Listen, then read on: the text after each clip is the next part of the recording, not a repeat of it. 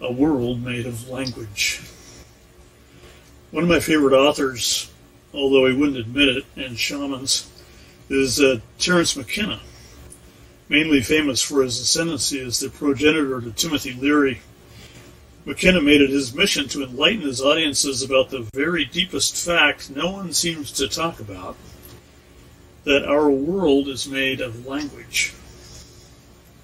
And when he refers to our world, he means this modern technological Western-style world with its materialism and embedded scientism, usually denying the reality of personal experience in favor of objective observations of agreed-upon consensual reality.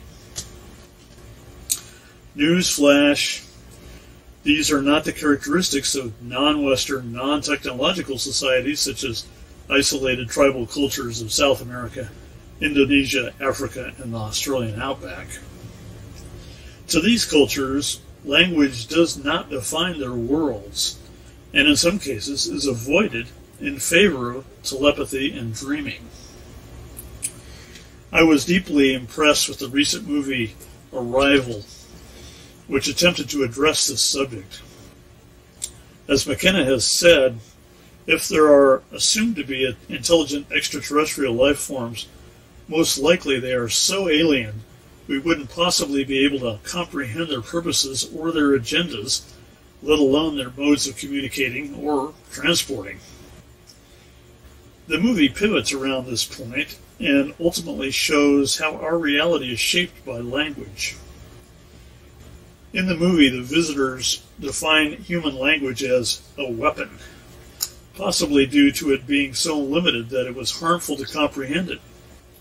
Conversely, the contact human, a linguistics expert in the movie, interacting with the aliens, was completely transformed by attempting to comprehend what the aliens were actually using as their mode of communication.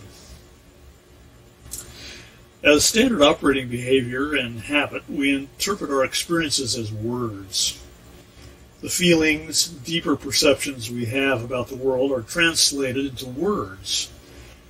We say it's because we want to understand those things and be able to report it to others, but this is really more of an excuse not to simply be without words, and use our capacity to know outside of understanding.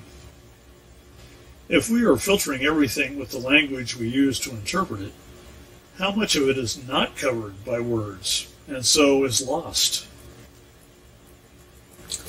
One of the exercises I was taught by my guru many years ago was the practice of non-duality.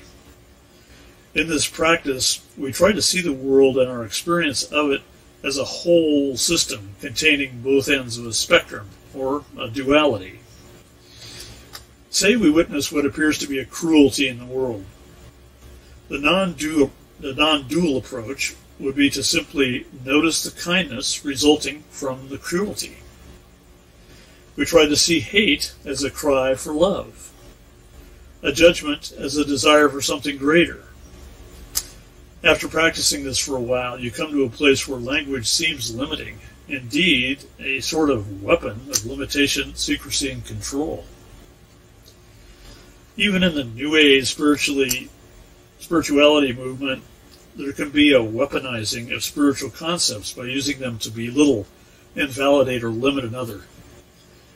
Your fourth chakra is closed down, so you are a hateful person, for example. The non-dual version would be the observation that the person's fourth chakra is in the process of opening, as indeed is the entire being. Because our world is made of language, we can use it to define our lives in a more constructive and generative way by simply repeating the words to construct the life of our dreams. In light of the dualistic nature of language, the task becomes one of disciplined mindfulness, observing the negative thoughts as openings to a reality without that negativity, using the negativity itself to build a positive, life-affirming, generative life full of purpose, joy, and ease. Tune into the oneness. It's emanating from every point in the universe.